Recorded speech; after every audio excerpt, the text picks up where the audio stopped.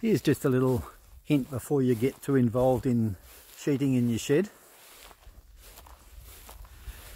Your gutters. Now your roof has to overhang your gutters, and it's a bit tricky to get all the fastenings on once the roof sheeting is on, so my recommendation is sheet in your walls first of all, get your corner trims put on, and then do your roof plumbing.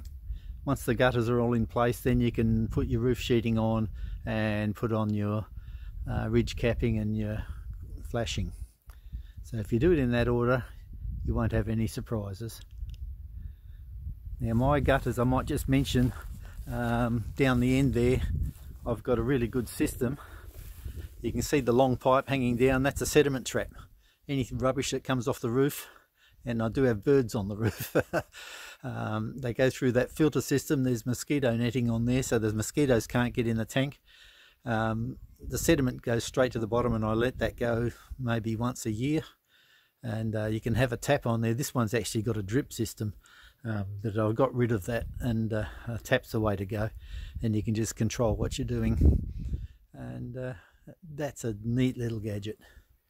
I might just mention while I'm here, I've got a level on the top of this tank. Now all the tops of my tanks are level, so that gauge is working for all of my tanks, and the bottoms are all hooked up, so the water from all my tanks goes into the one system.